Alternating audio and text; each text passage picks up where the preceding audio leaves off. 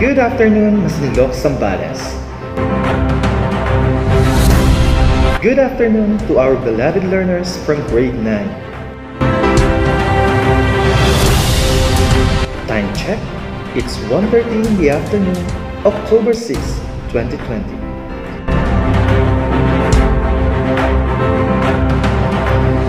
This is your on-air teacher, Teacher Brian Estigoy, always at the service for the Filipino learners.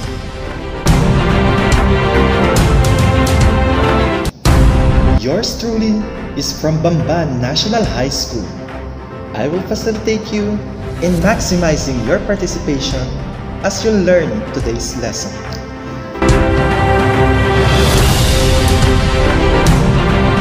Welcome to English 9 class, a new venture in learning language and Anglo-American literature.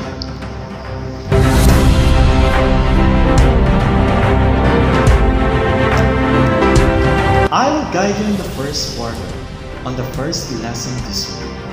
Are you all ready, students, to embark on the first journey toward learning English via radio? Wow, that's great!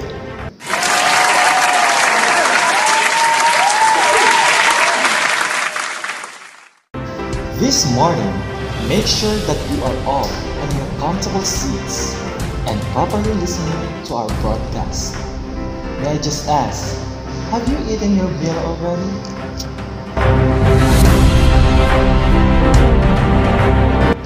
Wow, yes, sana all.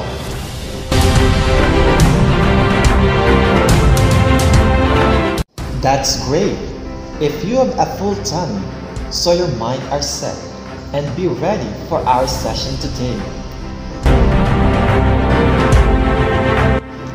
At this moment, please get your learning activity sheets prepared by Ms. Sherlyn Haliado, Teacher 3 of Lipay National High School, Santa Cruz District. Distributed by your respective school for our topic today. You can also get your notebook and ballpen to take down notes about the lesson that I'm going to discuss.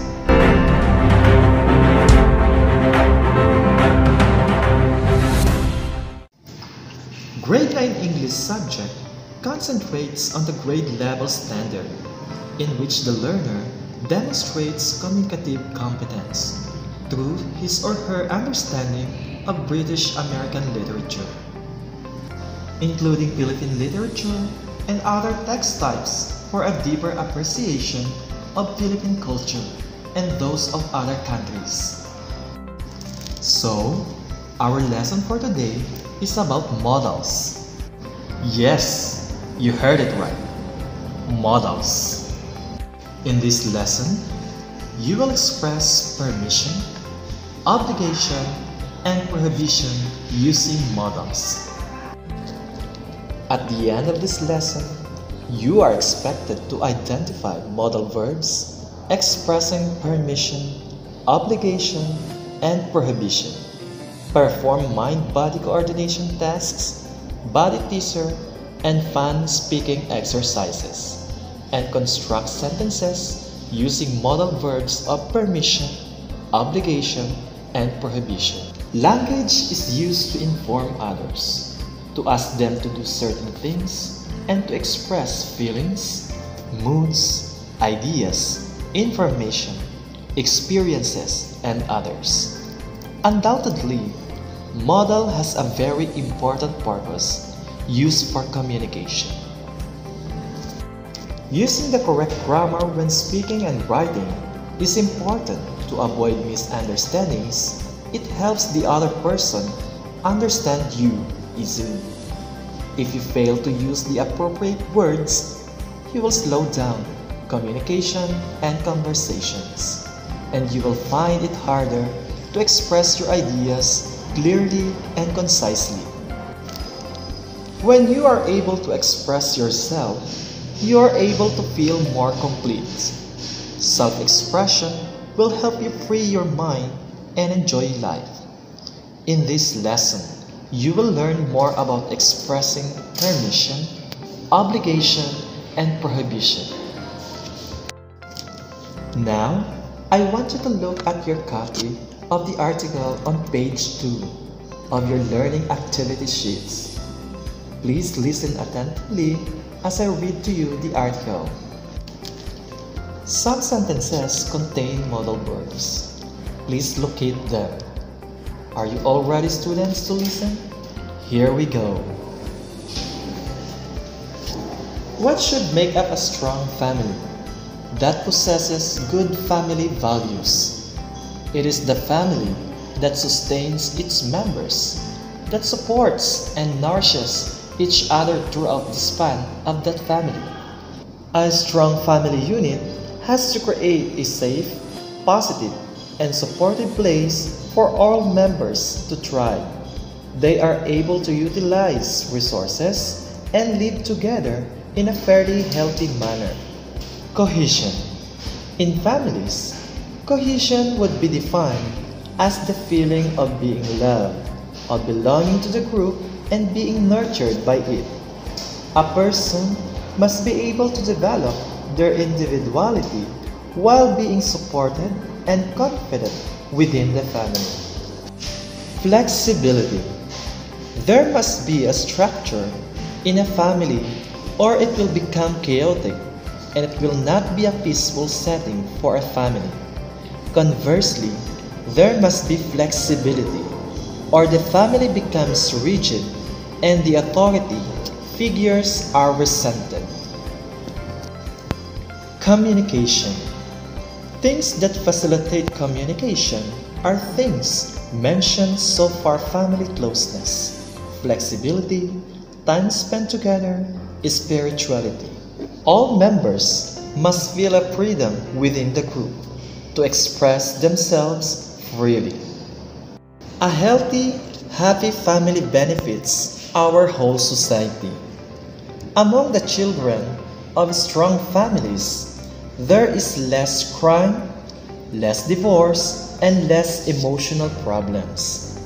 They tend to go on and have strong, healthy families of their own, having learned from their Fox example. Now, I will give you 4 sentences taken from the article I have just read. Take them as an example. First sentence. A strong family unit has to create a safe, positive, and supportive place for all members to thrive. I repeat, a strong family unit has to create a safe, positive, and supportive place for all members to thrive. Second sentence.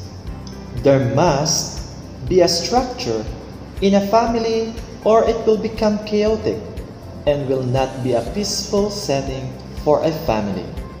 I repeat, there must be a structure in a family or it will become chaotic and it will not be a peaceful setting for a family. Third sentence. All members must feel a freedom within the group to express themselves freely.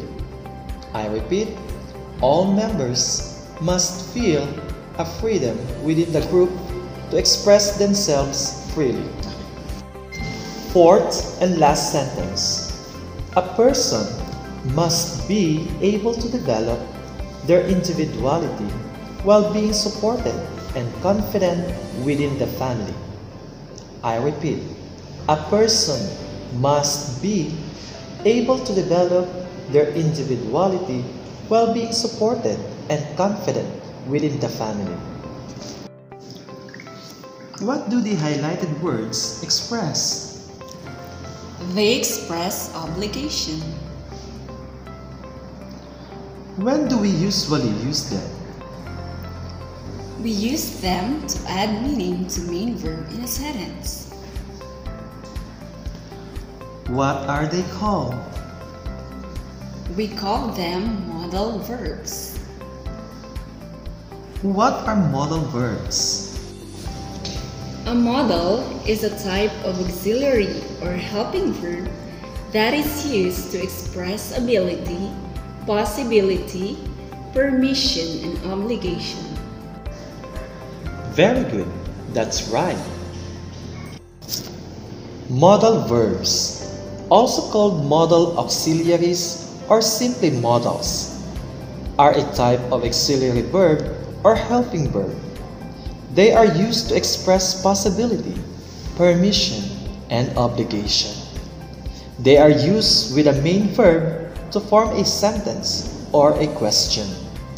Modal verbs are not conjugated and cannot be used without a main verb. In this lesson, you'll learn different modal verbs and when to use them. Let's take modal verbs that express obligation. There are two types of modal verbs of obligation: those that primarily express a firm obligation or necessity, must and have to, and those that express a recommendation or moral obligation, should and ought to. First modal verb of obligation, must. We use must to talk about obligations. Often, when we use must, the authority for the obligation comes from the person who is speaking. I repeat, we use must to talk about obligations. Often, when we use must, the authority for the obligation comes from the person who is speaking. First example, you must wear your face mask every time you go out. I repeat, you must wear your face mask every time you go out. A modal must is used in a sentence and the authority for obligation comes from the person who is speaking. Second example, I must stop spitting in public areas. I repeat, I must stop spitting in public areas. Again, a modal must is used in a sentence and the authority for obligation comes from the speaker. Second modal verb of obligation, has to or have to. We can also use has to or have to talk about rules and regulations. The authority for the obligation doesn't come from the person who is speaking. Perhaps the rule is a general law or obligation. I repeat, we can also use has to or have to talk about rules and regulations. The authority for the obligation doesn't come from the person who is speaking. Perhaps the rule is a general law or obligation. Take note, use has to if the subject of the sentence is singular and have to if the subject of the sentence is plural. I repeat, use has to if the subject of the sentence is singular and have to if the subject of the sentence is plural. First example, we have to present our travel pass to the authority when passing quarantine checkpoints. I repeat, we have to present our travel pass to the authority when passing quarantine checkpoints. A modal verb, have to, is used in a sentence because it talks about a certain rule and regulation. Second example, they have to do it to stop the spread of the virus. I repeat, they have to do it to stop the spread of the virus. Again, a modal verb, have to, is used because it talks about a certain rule and regulation. Now, let's have modal verbs that express permission. May, could, and can be used to give or ask for permission. This part will show you how to use may, could, and can. First modal verb of permission, may and its uses. May can be used when asking permission in a polite way. I repeat, may can be used when asking permission in a polite way. First example, may I see your travel pass? I repeat, may I see your travel pass? Second example, may I use the store's hand washing area? I repeat, may I use the store's hand washing area? May is used when giving polite answers. First example, of course, you may. I repeat, of course, you may. Second example, I'm sorry, you may not. I repeat, I'm sorry, you may not. Second modal verb of permission, could. Note, could is a less formal than using may. I repeat, could is less formal than using may. First example, could I bring friends to the party? I repeat, could I bring friends to the party? Second example, could I have more calamansi juice? I repeat, could I have more calamansi juice? Third modal verb of permission, can. Note, can is least formal of the modal verbs used to ask permission. I repeat, can is the least formal of the modal verbs used to ask permission. First example, can I pass through without my community ID?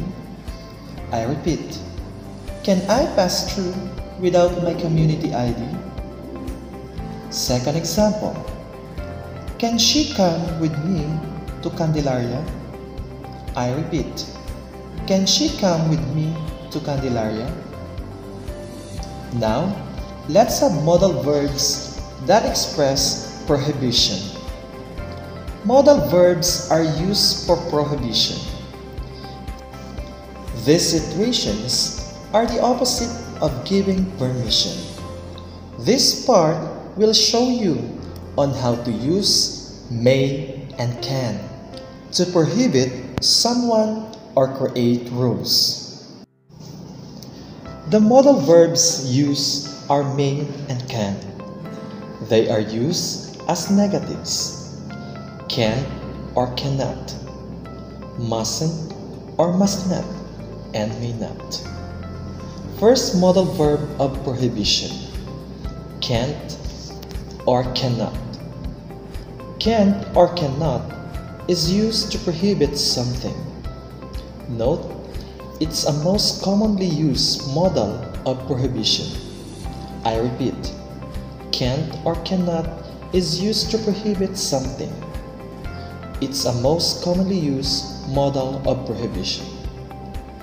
First example, you just can't walk outside without your mask on.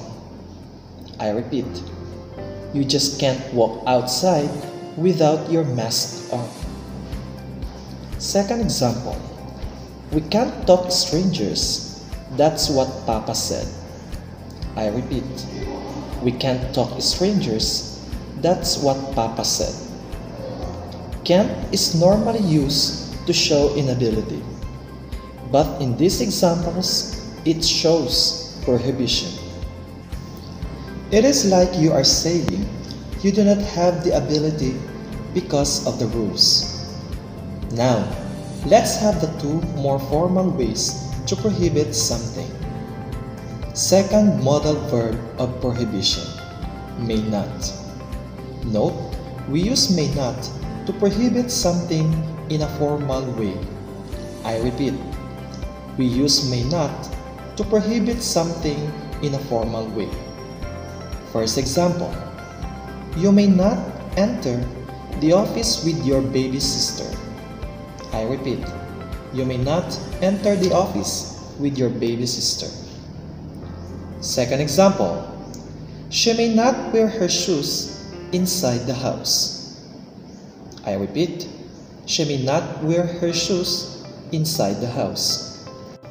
Because may is the most formal, you will often see it in writing. Finally, let's have the strongest way to prohibit something. Third modal verb of prohibition, mustn't or must not. First example, Peter must not try to pass the checkpoint without his papers and documents. I repeat, Peter must not try to pass the checkpoint without his papers and documents. Second example, Jane must not bring the children out during these days. It's too dangerous. I repeat, Jane must not bring the children out during these days. It's too dangerous. This is the third way you can prohibit an action or make a rule against something. These are modal verbs you can use for prohibition. So, that's how you learn modal verbs in the new normal way. Alright, you can practice your skills more expressing obligation and prohibition using modals by doing your activity sheets. I hope you learned from this discussion. Let me discover whether you have attained the learning competency from your learning activity sheet on the modal verbs through the outputs you will be submitting. You will always bear in mind that there are better things than getting high scores. What is important is you learn from your mistakes and become better learner at the end. Our dear parents, your guidance can make a difference on how well your children can accomplish these learning tasks. Kindly provide assistance. Thank you. If you have questions, just message your English teachers. I am sure they could help you. I know you can do it, learners.